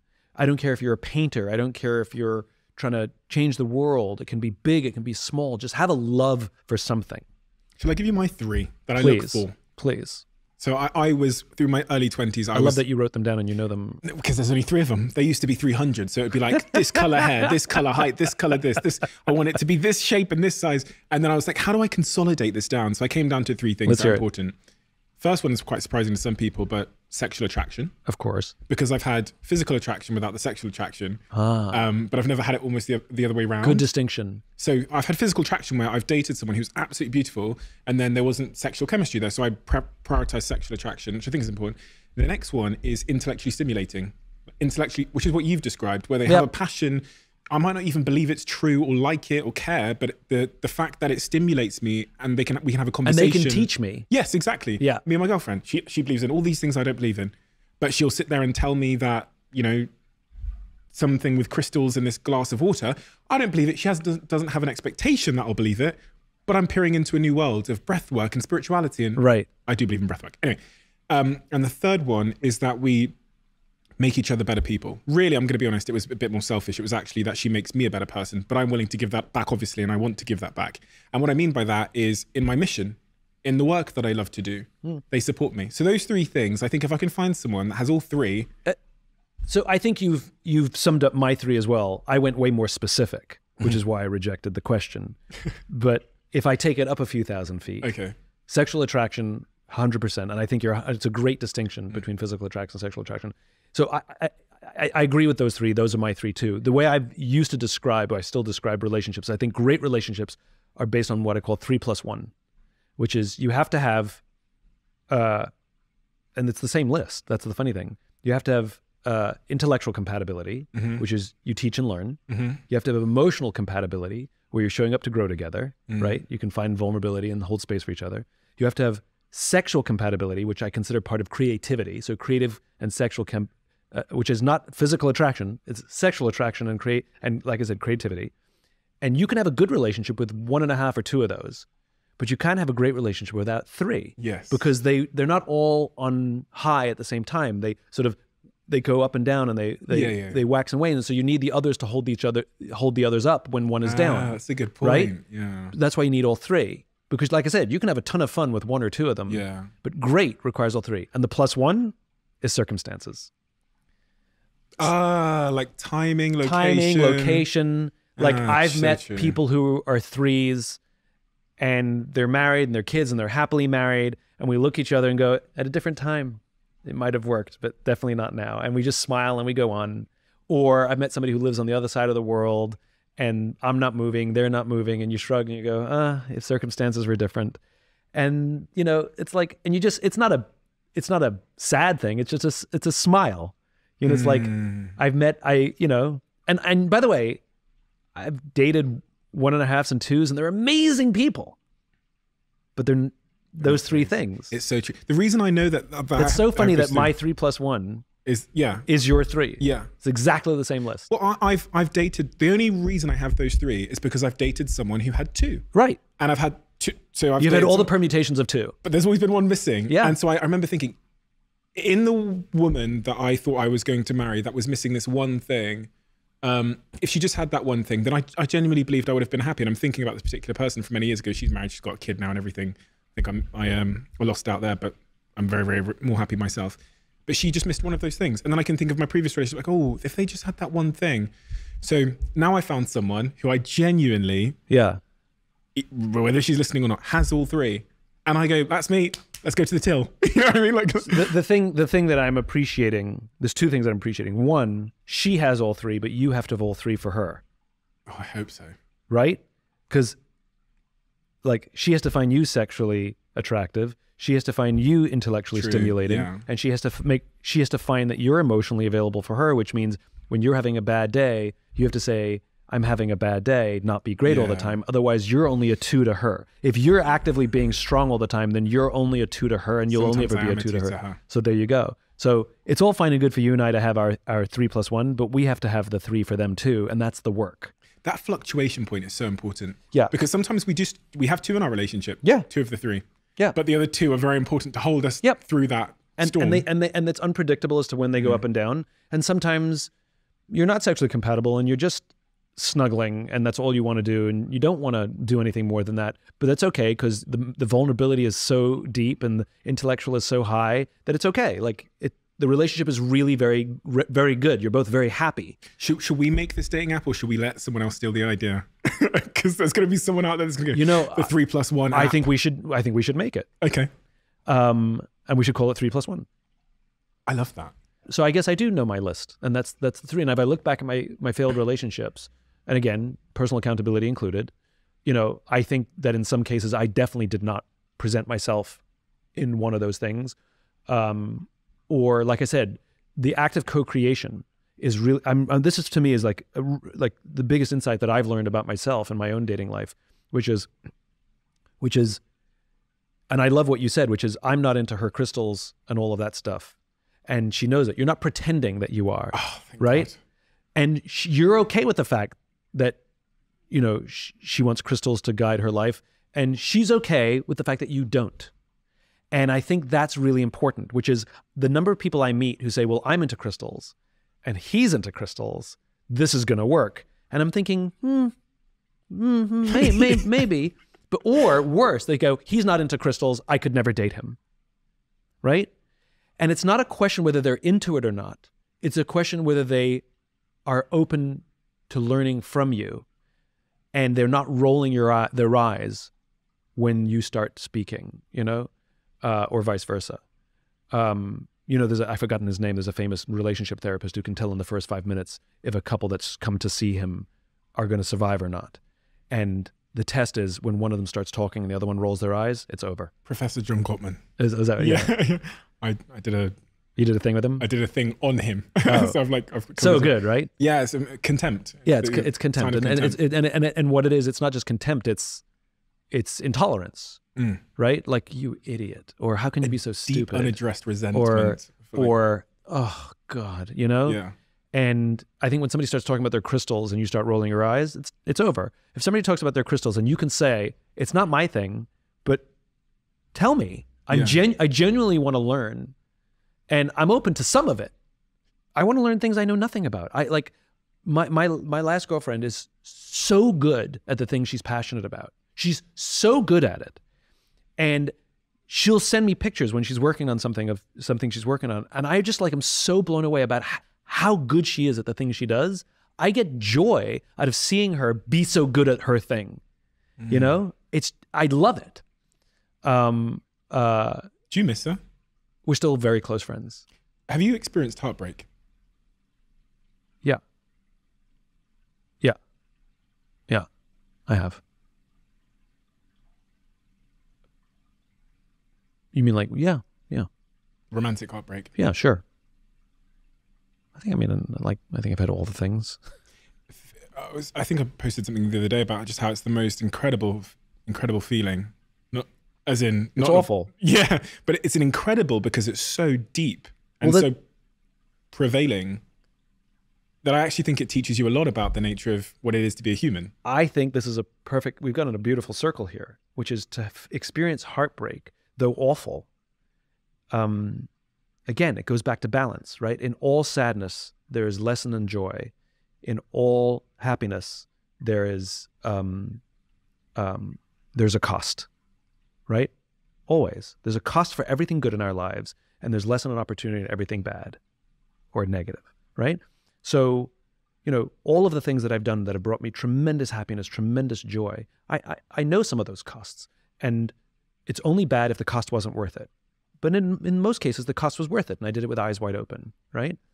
And when there has been pain or loneliness, I'm learning about myself. I'm learning about my friends. I'm learning about how I want and need somebody to show up for me, which means that in those good times, I can equip them, and I can be better equipped myself. I can say, hey, listen, if this ever happens, I know how you can hold space for me. You just have to say these 3 things. I need you to do this, and you'll be amazed how responsive I can be in that situation. To your point about learning how to communicate with your girlfriend, you know, about when you're feeling anxious and you need 5 minutes to yourself, right? And as I'm going to say this over and over and over again, which is successful relationships are acts of co-creation.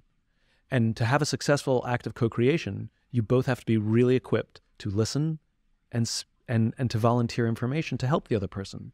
In other words, when we talk about what we need, we're giving somebody tools. And when we learn to listen, we're gaining tools. And the goal is to help them fill up their toolbox and to work very hard to fill up your own. So filling up your own is about listening, and filling up theirs is about being an effective communicator. And now when you both have tools, you can go build something together. Because if only one of you has tools, the thing you're going to build is going to be weak. And a business partnership, a creative partnership, a personal partnership, they're acts of co-creation. And that insight has come from failed relationships And thank goodness, some very strong, smart, wonderful women who've told me, do you know what your problem is? And I listened. And I asked you 20 minutes ago what wall you'd pull down. I said, you know, the layers of the onion you've peeled back. I shared mine. Yeah. I said, with my girlfriend, I've started to tell her what I'm really feeling. Yeah. I've never done that before. What are those walls that you've recently pulled down so that people can come inside? I've become much better at understanding how some of my symptoms of ADHD show up in relationships, which I just was unaware of. And so instead of taking total accountability, which I do, I take accountability for showing up, I'm now able to explain them so somebody can look for them and point them out when they're happening so I can take accountability. Because some of it's about awareness, right? And so I literally can say very early in a relationship, you may experience this with me, ... If it happens, I know that I do it. Please just point it out and I will know I have the tools. I'm just sometimes unaware that it's happening, right? And so I'm asking for co-creation. I'm saying, look, I'm in this. I take all the accountability for my own behavior. Sometimes I just need you to tell me when I'm doing it. And so I'm asking for help, right? And like I said, leadership is about very often just going first. And if either person in the relationship goes first, it gives a safe space for the other person to say, well, let me tell you about me. And I think being open to feedback allows you to give feedback too. But for me, the huge insight that I wish I'd known before, which is, even though I may have said it, I didn't know how to do it, the act of co-creation. You know, whenever you hear relationship, like really successful relationships, you always hear both the partners say, it's a lot of work. Yeah. And like, I never really understood that. Like, if it's such like I look at my great friendships, I mean, I wouldn't say there's a lot of work, you know, they flow. But I guess the difference with a friendship is like, I don't have to see them every moment of every day. And I think the work is that act of co-creation. I thought the work was sacrifice. When I had great relationships going, oh, it's a lot of work. I thought, well, they're not sleeping at night and right. He can't watch the football every time he wants to watch it. I didn't think it was active work. I thought it was the stuff that you didn't get to do. That's funny. Yeah, it's not sacrifice, it's service. Yeah.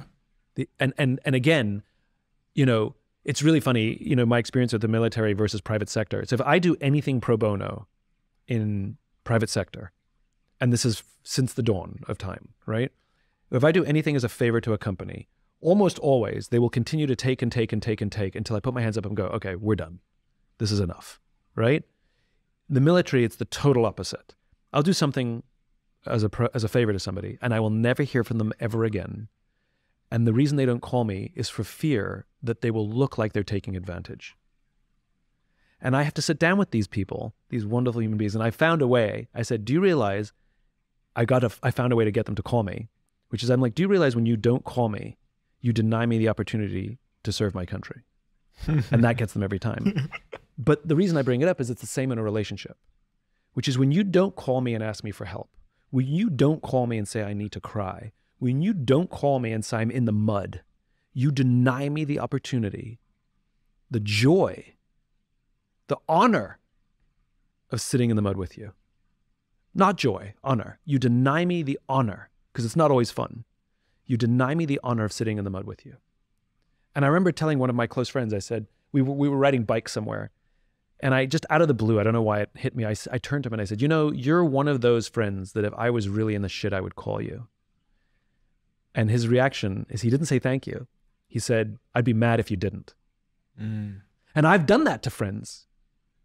I've done that to friends. A friend of mine who is struggling, I said, when we got off the phone, I said, hey, listen, I know you're in a bad place, so don't be an asshole and deny me the joy or deny me the opportunity to sit in the space with you moving forwards, okay? Like if you need to call me in the middle of the night, you call me. Don't deny me the opportunity to be there with you. If you've previously handled the moment when they did call you by trying to be a fixer or anything, they're just not going to do it regardless of what you say. So do you know what I'm saying? Correct. And the reason why I know this is because I said this to one of my friends recently who had opened up to me.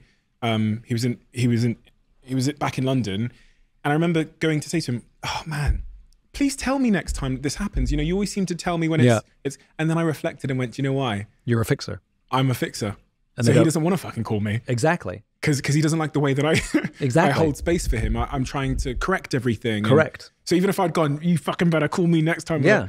He would have in his head go. But what you can say now is, I realize in the past, I was ill-equipped. I didn't have the tools on how to hold space for you. Yeah. And I realize in the past when you've called me, I've tried to fix everything, which is hardly an incentive for you to call me again. And I want you to know I've been working really, really, really hard on that skill set. So give me another chance. If you're ever in the shit, I am better equipped. I won't be perfect.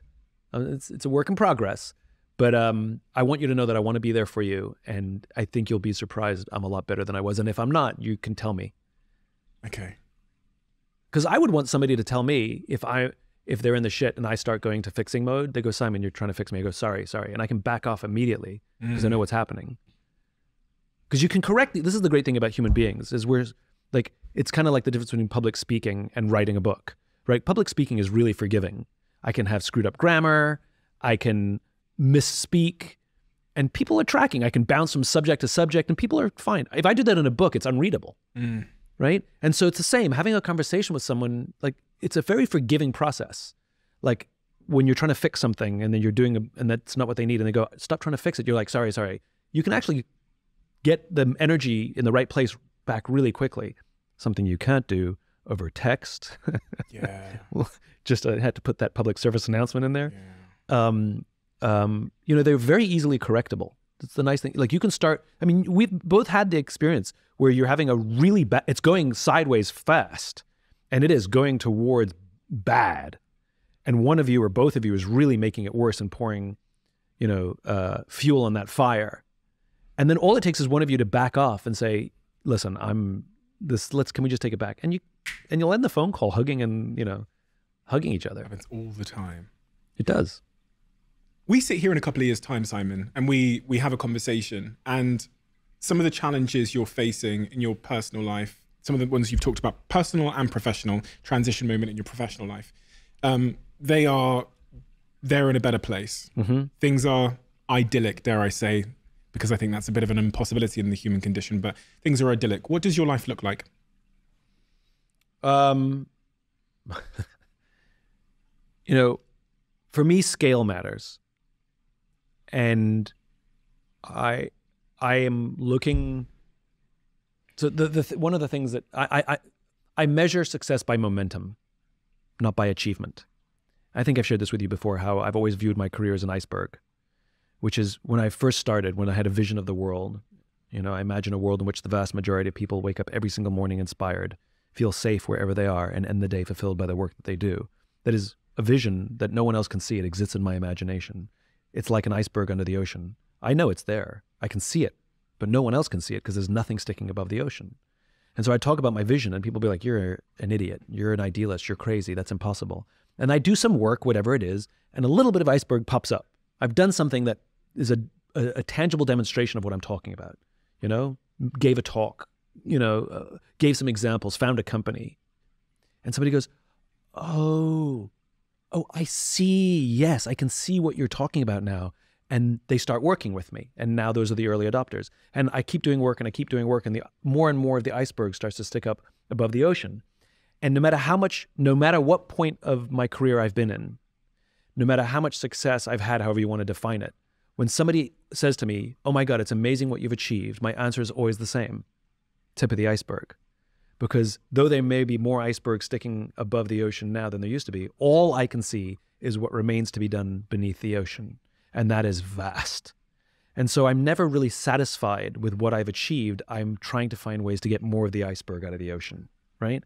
And so the question is what I've been doing up until now will have some effect to get more iceberg up, but not as much as I need. So if you ask me sort of like, what does my life look like in the future, I always think in terms of momentum. And the thing that drives me is all of the founders of the women's suffrage movement in the United States all died of natural causes before the first women ever voted. In other words, I have to put in place as many systems and elements as I can so that when my time comes, I will die confident that others will continue the work that I've been working on my whole life without me, just as I have continued the work of those who came before me. Why does that work matter to you? I believe we all have a responsibility to leave this world in better shape than we found it. The accomplishment of that work, how would it make you feel? How does it make you feel on an ongoing basis? I'm proud of the momentum that I'm contributing to. And momentum is more important to me than any specific thing that I may or may not have accomplished. Because why not just go get a yacht and go to a beach and just like live it up? I mean, I would probably enjoy it for a few weeks and then I'd get bored. It's probably some sort of neurodivergence. I like difficult and uncomfortable, and overwhelmingly huge problems are my favorite kind. Undoing everything Jack Welch did and getting capitalism rebalanced. I mean, I can't do that alone for sure. I'm not the only person who has that vision. I'm doing my part, and it is so vast with so many moving parts. It is so complicated that the easier thing would be to give up and just go live on a yacht. It gives you a sense of meaning. Oh, right? Don't get me wrong. There are days that abandoning it and just like is very appealing. But it gives you a sense of meaning, right? Yeah, it gives you a sense of like life becomes worthwhile when there's something scary. Yeah, I want to know. I want to know that I lived a life worth living, and by the way, for different people, that is defined differently. For some, living a life worth living means looking at a child that you've raised and saying that kid will be okay without me. In other words, they will continue the work that I've done without me. It's all the same mentality. And I don't care where somebody finds that meaning. I want them to have it. The reason I ask this is because I'm always trying to separate like the virtue from reality. And when I speak to young kids, they all want to change the world. And I'm always compelled by like, why? And even with this podcast, if someone asks me, Steve, why did you do the podcast? Of course I can say, I want to help people with this information and whatever else. And I'm always like trying to make sure that I'm fully in tune with the exact why, the most innate human reason why I'm doing this. Like, why am I doing this? Am I doing it because lots of people watch and that's great for my ego and my self-esteem or whatever? Because loads of people are clapping? I'm doing it because I see these messages and people come up to me and say it's really helped them. To be honest, it's probably all of these things. If I'm being like truly honest with myself, it's probably all of these things. Well, they're metrics, they're indicators, right? Yeah. Like you and I, one of our metrics, it's a hard one to track, is there is tremendous, I don't know what word to use. I think there is gratitude when somebody comes up to us on the street and says, thank you so much. I read your book, listened to your podcast, whatever it is, and it changed my life, right? And this is a total stranger who just by chance that we happen to walk past them in that moment. So we can safely assume that there are other people that we haven't walked past. But through, and not only did they see us, they mustered the courage to go up and talk to us, and that is a metric. Why does it feel so good? It's not about feeling good. It's not about feeling good. For me, it's proof that the work that I'm doing is going places I never imagined it would go. And does that feel good? That feels like, yeah. I mean, it feels like the work that I should continue working. That's what what it makes me feel. Doesn't make me feel like, it's not like it doesn't like do anything to my ego or anything. It just reminds me, you got to keep doing this. Like, you don't have a choice, I don't know if I've shared this story with you before, but I went to Afghanistan with the Air Force during the war in Afghanistan. I went for 24 hours and nothing went according to plan. And we ended up thinking we were going to get stuck there. And I never told my parents that I was going to Afghanistan. We landed at 10 o'clock at night in Bagram Air Base, and the door had opened on the side of the plane. We hadn't got off the plane yet. And about 10 minutes after we landed, the base came in a rocket attack, and 3 rockets hit 100 yards off our nose. You could hear the booms, obviously. The air raid sirens are going. Over the speakers, it's telling everybody to go to their shelters. And we're just on a plane filled with gas. And weirdly, I was calm because everybody else was calm. And we never bothered putting on our vests or our helmets because what's that going to do? And we just sort of hung out. And I was weirdly relaxed. And for anybody who's ever been in a war zone, they'll know this. You have all the feelings you're supposed to have. You don't necessarily have them at the right times. My panic came later. We finally were given the all clear. We went to our quarters. The next day I had the most amazing, after about 3 hours of sleep, that's all we got, had the most amazing experience. I got to experience an airdrop mission where we flew a C-17 at 2,000 feet. I watched the back of the door open and whoosh, flew out the back, fuel, ammunition, and water supplied a forward operating base, you know, about an hour and a half, 2 hours from Bagram, and then we flew back. Most amazing experience, right? Now, the goal was to leave the country. I was just there to experience an airdrop, meet some people. I had no particular responsibility other than to witness. Now the goal was to leave the country. Great. There's nothing regularly scheduled. And so we found another plane that was going back to Bagram. We asked the pilot, can we join your flight? He said yes. We waited for many hours because there's a lot of waiting. And we finally got on the plane. We're literally 5 minutes from leaving. We're all strapped into the back of this KC-46 again. And it's a outbound aeromedical. So we're taking out wounded servicemen and women. And 5 minutes before we leave, the pilot comes up to us and says, I need to bump you off this flight because I need some extra room for stretchers. And we went, sounds good. If there's ever a good reason to get bumped off a flight, this is it. So we took our stuff off and we thought, okay, let's go find another flight. And that's when we learned that there are no other flights leaving until Tuesday and it's only Saturday. And now all of a sudden, every fiber of my body sank. All of a sudden I realized I'm stuck in this country and there's no guarantee I'm going to get on a flight on Tuesday. I don't have any way to contact my parents. I'm just going to be completely out of touch after the date that they think I'm coming home. And even if I did call them, what am I going to say? I'm not going to be home. I'm in Afghanistan, like in the middle of a war, you know? I remember I had a tremendous self-awareness of how I felt and who I was becoming.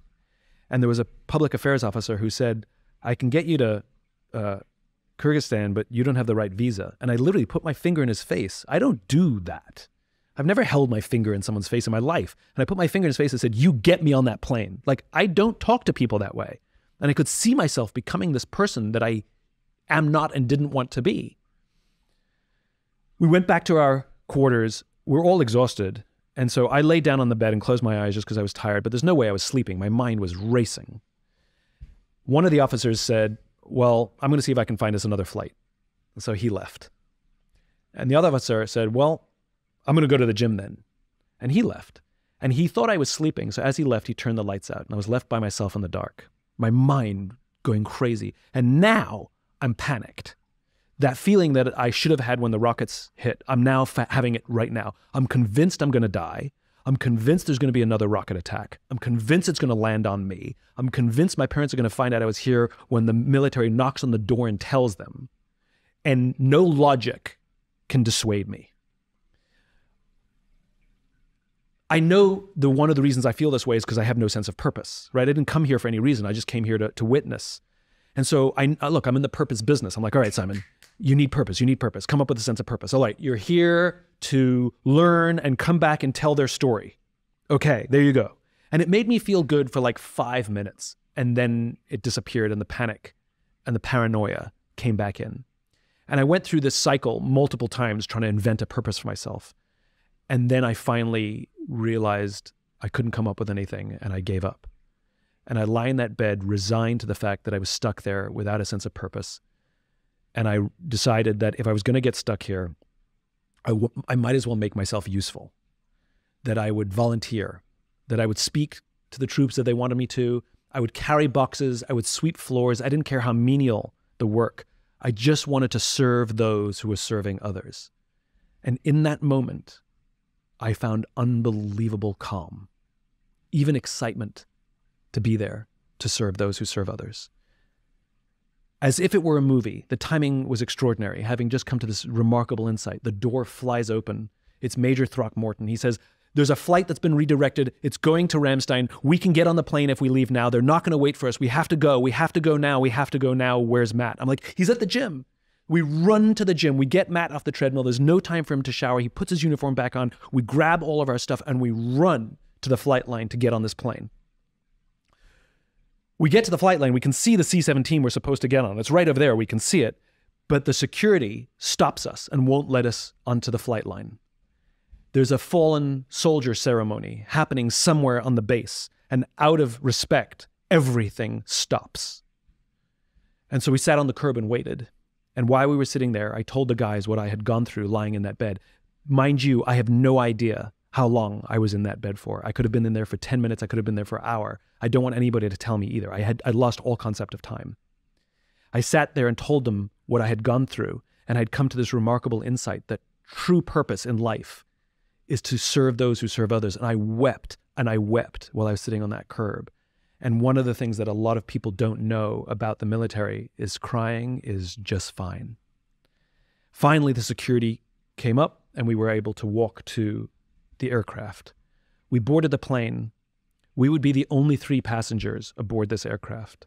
What I didn't know at the time is the reason this flight had been redirected is that we would be carrying the soldier for whom they just had the fallen soldier ceremony. We stood there and waited, and the Army brought on the flag-draped casket. The soldiers put the casket right in the middle of the aircraft. They stood there and did a very slow 8-count salute. They turned, marched off the plane, and we could watch them hugging and crying as they walked out of sight. Our Air Force crew got to work and they strapped the casket down in the middle of the aircraft, and we got going. I've never had such an honor in my life, having just gone through this experience that I had on the ground, learning that true purpose is the opportunity to serve those who serve others, that I get to bring home somebody who knows a lot more about purpose than I ever will. We land at Ramstein, and we have one night at Ramstein before we come home. The final flight home is another C-17 back to Andrews Air Force Base. And this is an aeromedical evacuation. So it's what they call an AE mission. So the wounded. Some ambulatory, some not. And we get into the flight. This flight was a little more relaxed, and lots of nurses tending to the wounded. And in the back of the aircraft was a single gurney, a single Marine who was in what they call CCAT, which is an artificial coma. Very, very badly wounded, and he had 4 doctors attending to him personally. And I sort of avoided going to the back of the plane because it was uncomfortable.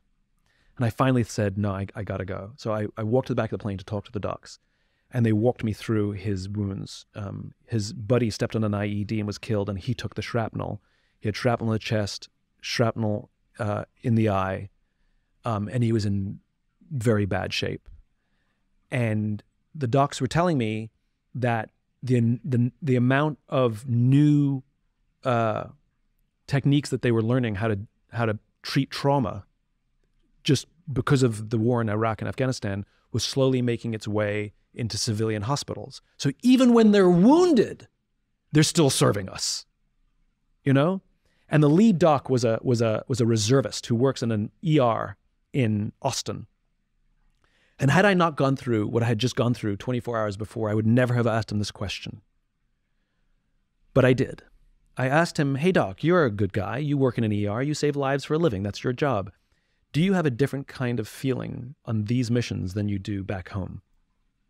And he looked at me and he said, 90 to 95% of the people who come through an ER are either drunks or idiots. He says there's not a single drunk or idiot on this aircraft. He said the feeling that I get when I get to work these missions during my reserve hours is more powerful than any feeling I ever get when I'm working back home. Again, the greatest sense of purpose and meaning we can have in our lives is to serve those who serve others. Part of the deal that they made with me when I went, the general said, I want you to go and I want you to come back and tell us your insights. What you saw that we did well, what you saw weak, just tell us your insights. So about 2 weeks after I got home, I went back to Scott Air Force Base and was standing in a room full of all the brass, all the generals, the colonels, all the command from the mobility forces.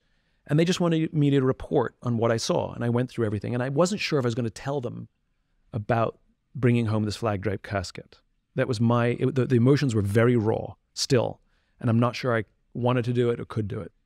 And I remembered I was reporting on everything else that I saw and the people I met and the things that I thought were amazing. And I took a pause and I decided to tell the story. And now, the emotions are right on the surface. And I tell the whole story in even more detail than I'm telling you now. And I got to the point where I choked up and I couldn't continue. I couldn't tell the story anymore. Now, if this was the private sector and I was standing on a stage telling this exact story, somebody in private sector would say to me, take your time.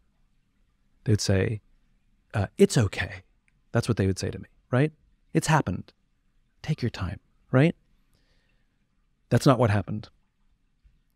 I stood there completely choked up. I couldn't speak. And was one voice from the back of the room, the general. And he said, "Go on," meaning go on and we're with you. Right? And that's the difference between private sector and these wonderful people. In private sector, they say to you, take your time as if you're alone. Take all the time you need by yourself. And here, these people who understand what service truly means, they say, go forwards, go on, move forwards, you have no choice, and we will be with you. And that's what I learned from them. When my friends are struggling, I don't say, take your time. When my friends are struggling, I say, go on. When my friends are crying, I say, go on. The underlying message is, and I am here sitting in the mud with you. It is the greatest honor of my life. And because of that experience, that's where the book Leaders Eat Last came from. That experience was the impetus for that book. So when we talk about what the future looks like, I just want to live a life of service. I want to continue to serve those who serve others. And to meet people who live a life of service, I will do anything for them. I think there's an unwritten rule that when you meet someone who's devoted their life to serving those who serve others, that it is our responsibility to serve them. There's an unwritten rule.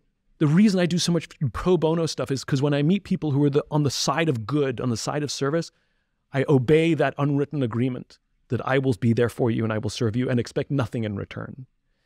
And if you want to bring it full circle back to relationships, when one person shows up in the relationship to serve you, you have the moral responsibility to serve them. Because to serve someone who serves others, they are serving you, which means we have to serve them. I live my life by that code.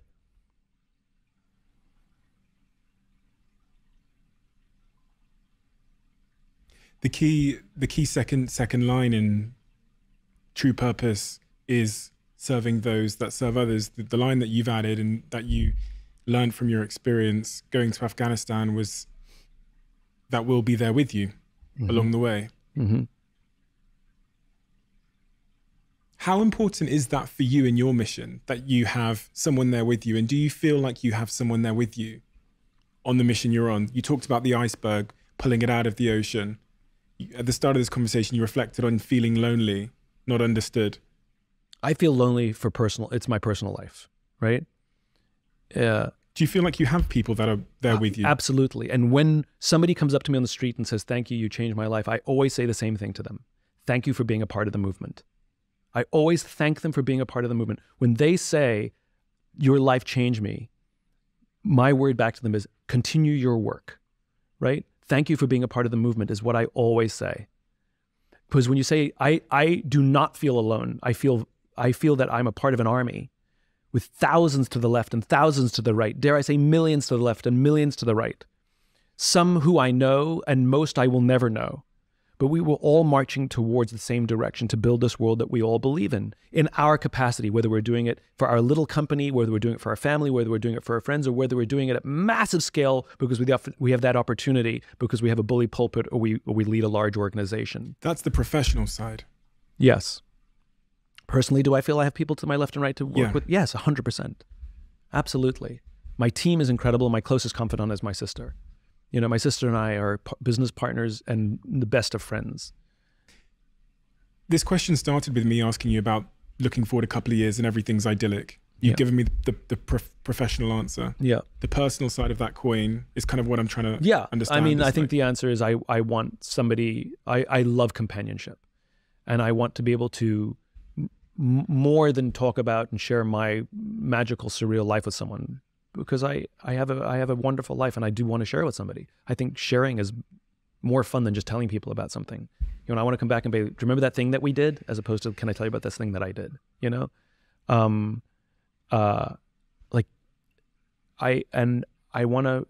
to share somebody else's life. I want to hear about their bad day. I want to hear about their good day. I want to be their cheerleader. You know? I want the opportunity. I've been a shitty servant in my relationships in the past. I've been a really shitty servant, and I've built the skill set. You know, I'm a slow learner. Give me a break. It's better to learn it now than learn it never. But I want the opportunity to take all these skills that I've been talking about really effectively and really good at doing professionally, and I want the opportunity to do it just for one person. I mean, you spent your life being a fantastic servant to me from before we even met to many more people like me. And you know this, you said millions to your left, millions to your right. Yeah, it's millions. You've been a fantastic service to millions. And sometimes, even in my own life, I reflect and think the service that I did, whether it was building the service to my employees or the service to the outside world, it came at a cost. And that was often the service to one individual who was right there, who I sometimes took for granted over and over again, to the point that I lost them and then had to live with the regret. But I mean, it just seems so obvious to me that because you have the awareness of all of that, you're perfectly placed to serve. I'm having a thought, an insight right now, which I hadn't had before, which is we've talked about, you know, everything that we gain in this life comes at a cost. And the only question is, was the cost worth it? And so now if you say I put all of this focused on this movement and it came at such personal cost, right? Like I took my eye off the ball. I wasn't investing the time to be a better boyfriend, to learn how to have a relationship, to learn how to manage, you know, some of the symptoms of the ADHD, just to forget about the ADHD, just to learn not to be an idiot, you know? Was it worth it? And the sad thing is it was. Like, if you're asking me in the state that I'm sitting in now, would I sit in the state right now again and do it all exactly the same way? I'm not sure I'd do it exactly the same way, but I believe the movement that we're building and what you and I are both a part of, it was worth it. Now, it wouldn't have been worth it if I didn't learn this lesson now and be given the opportunity now. You know, would I have preferred it 5 years ago, 10 years ago? Yes. But I believe the cost was worth it because I think the work that we're doing has nobility to it and it matters. And that weirdly makes it sort of, that's really nice. Yeah, the cost was worth it. Simon, thank you. Do I have to pay for this?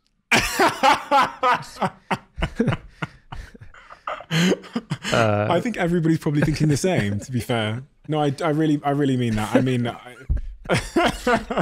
no, I really mean that. I really mean that because it's so unbelievably powerful to have a conversation like this. These are the most important conversations we have. It's not like information sharing and this trick about this business and how to have this team member. The human level stuff, which is the foundation of all the things we do, our success, our businesses, whatever, that we struggle with the most, but people like me and you just don't talk about because that's not what we're recruited to talk about. Well, and people don't ask us those questions, and sometimes if they do, we got good at avoiding them.